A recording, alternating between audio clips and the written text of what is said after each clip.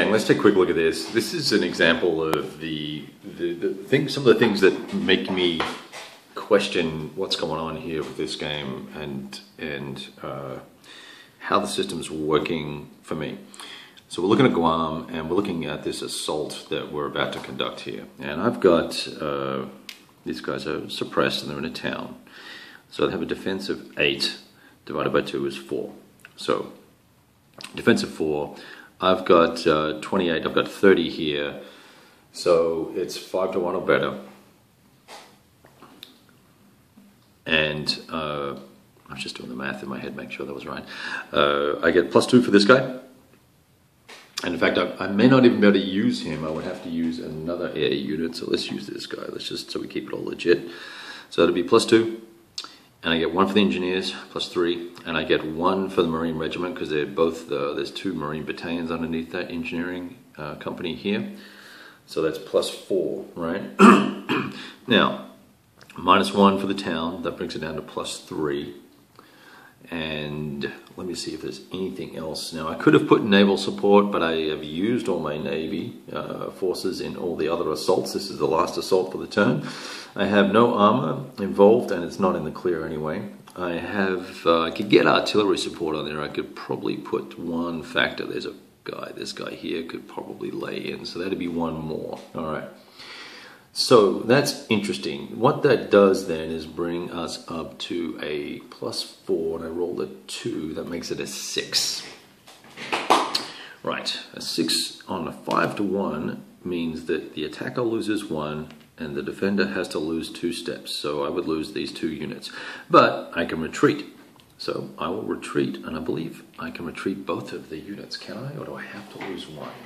Let's check real quickly. Combat exploitation, combat results.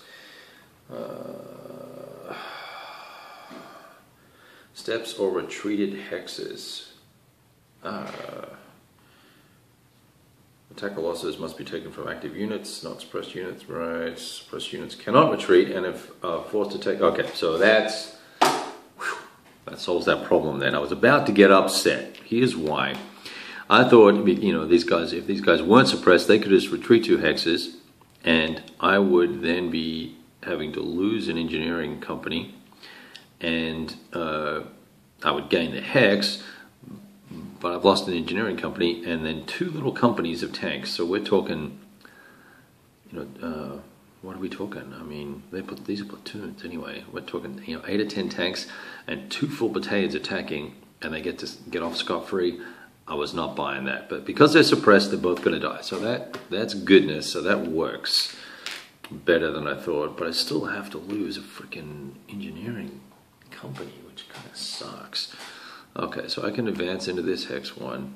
These go back to the flown boxes, and that, whew, I'm glad we worked that out. So that then these 2 battalions. I'm going to move 1 battalion in because we don't want to expose ourselves. Well, actually, they can't advance. So these guys can't get into here. So there we go. We can do that. And that then puts us in a situation where we would be fighting that set of guys next turn. All right. Okay, well, that's much better.